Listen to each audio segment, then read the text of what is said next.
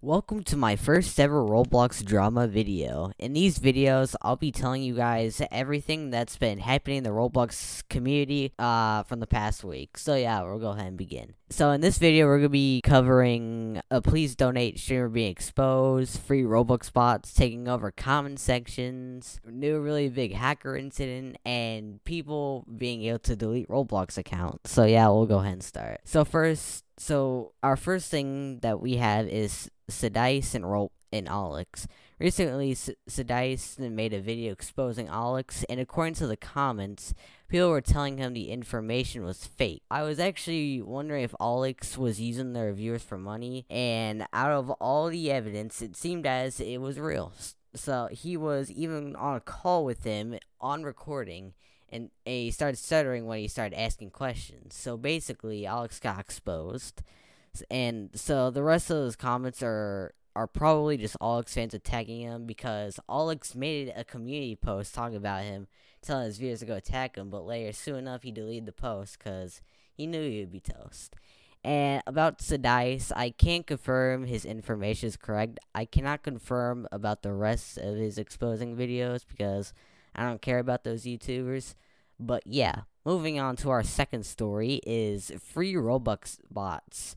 So recently, Chase Rooney made a video, if you guys know him. He's talking about the free Robux bots just constantly stealing someone's comment, and then the bots basically just post it, and then they bought the like, so it's like the most popular one, and everyone will see it, they scroll down. So yeah, these bots are quite annoying, because he's actually had to delete 15 of them in just one video, aka it's like one of his shorts. But yeah, these bots are honestly quite annoying.